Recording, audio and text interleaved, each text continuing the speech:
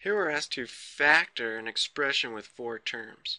Now if we're going to factor this by grouping and we simply group the first 2 terms, notice the GCF there is 1. And that's not going to be very helpful. So what we have to do on this is rearrange the terms so the grouping will work.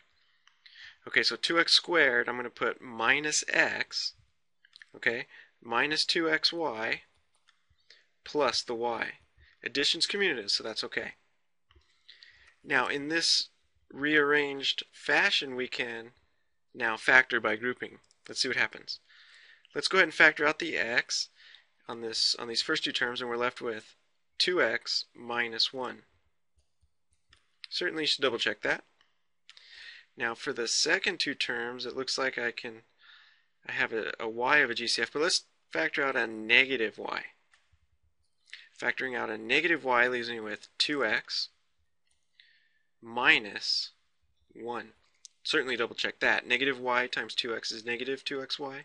Negative y times negative 1 is plus y.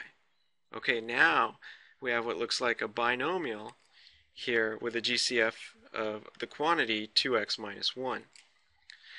Okay, so if we factor out that 2x minus 1, what'll be left? Well, x minus y. Okay, so that's how you factor by grouping. Certainly first, rearranging the terms.